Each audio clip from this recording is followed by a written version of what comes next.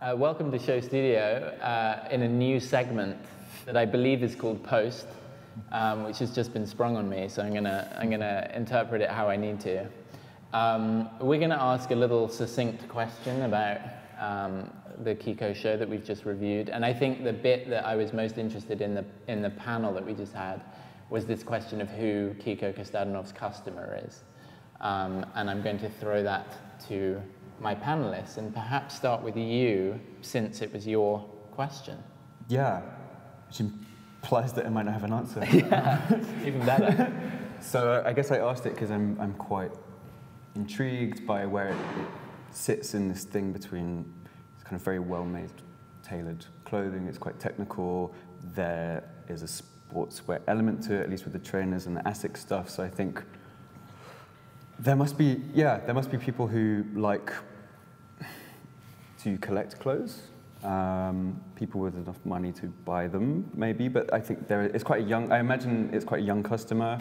I believe he has a very strong customer base in Japan. And what I think is quite interesting that I saw yesterday that there's a jumper being resold for like $5,000.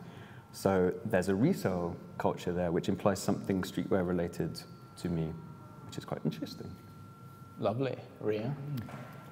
For me, it's the customer that knows their worth, in a sense. Ooh. So it's a customer that's not necessarily obsessed with fashion or the kind of glory and charade that comes around streetwear today.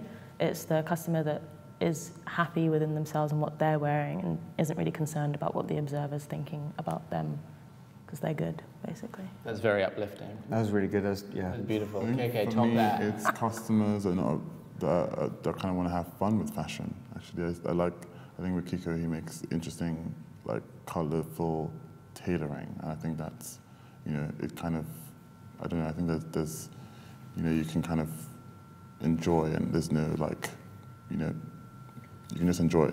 Yeah.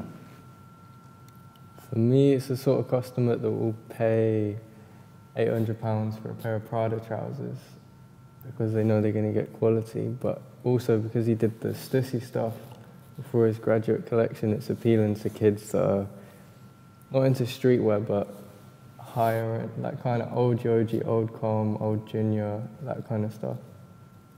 So he's brought in another kind of fan base from doing the Stussy stuff, because that's like the perfect mix between not necessarily high-end clothing, but like just fashion and mixing it with streetwear. Yeah. And I guess I would add that I think he's just got a very smart customer who really cares about clothes in quite a sincere way. Yes.